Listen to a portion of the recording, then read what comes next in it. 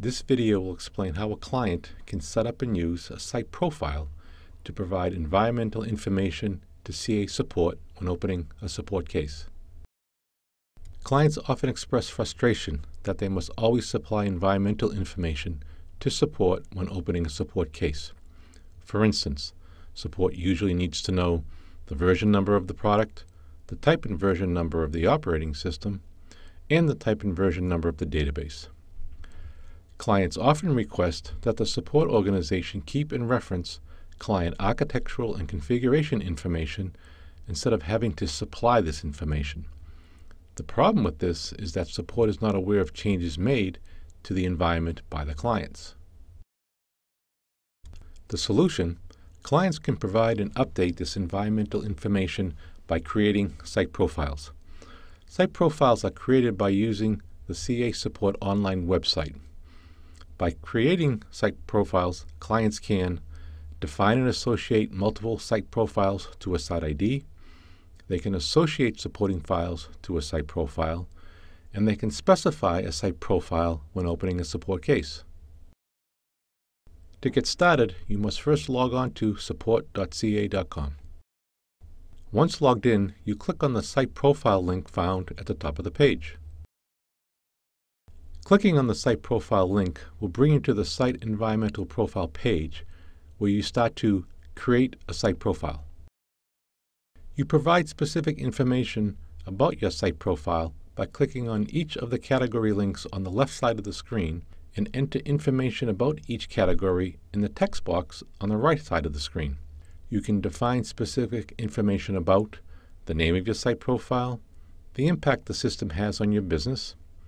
You can provide a detailed architectural overview of your system, and you can provide critical project dates or freeze dates, just to name a few. Once you've provided all information specific about your system and click Save, the system will provide you with a confirmation message. After creating a site profile, you can also associate supporting documentation to that site profile. To do this, you click on the Site Profile Attachments tab. To attach supporting documents to a site profile, you must first upload the file to the system. To do this, you first choose which method of file transfer you want to use to upload a file to a site profile. The thin client is usually used to upload files 2 GB in size or smaller, and the full feature client is used for all others.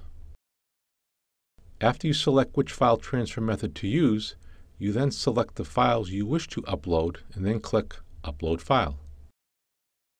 Once the file is uploaded, you will see the file listed in the Site Profile Attachment area.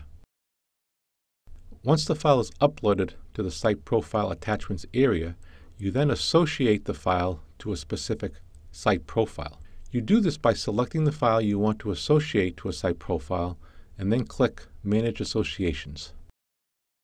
You are presented with a list of site profiles that have been defined to your site ID. Select the site profile you want to associate this file with and click on Save Associations.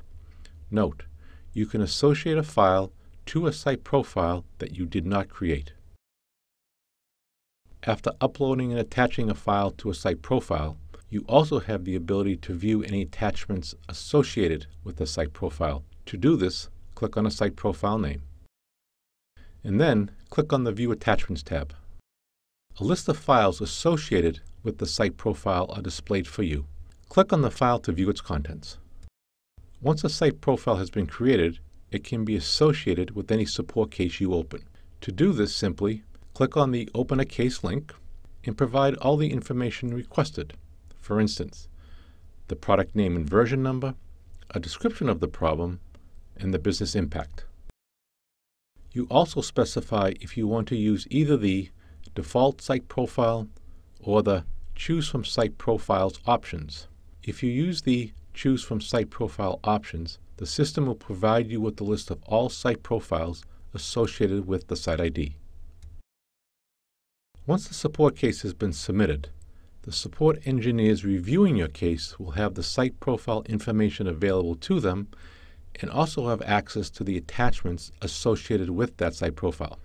The result is the use of site profiles eliminates the normal back and forth questions about a specific client environment by simply associating all support cases with an updated site profile.